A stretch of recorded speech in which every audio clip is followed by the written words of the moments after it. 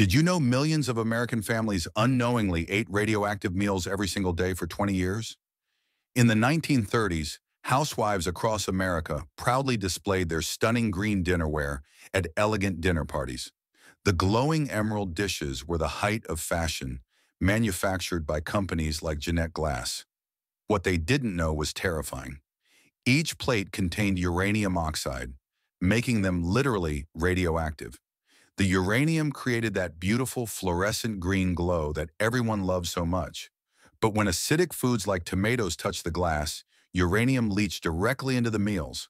Families began developing mysterious illnesses. Children got unexplained cancers. Pregnant women suffered sudden miscarriages. Glass companies knew the truth, but kept producing the deadly dishes throughout World War II. Entire neighborhoods experienced radiation poisoning symptoms, hair loss, nausea, and worse. Only when atomic bomb testing began did scientists finally understand the horror. For decades, American families had been serving death on a plate, one glowing green dinner at a time.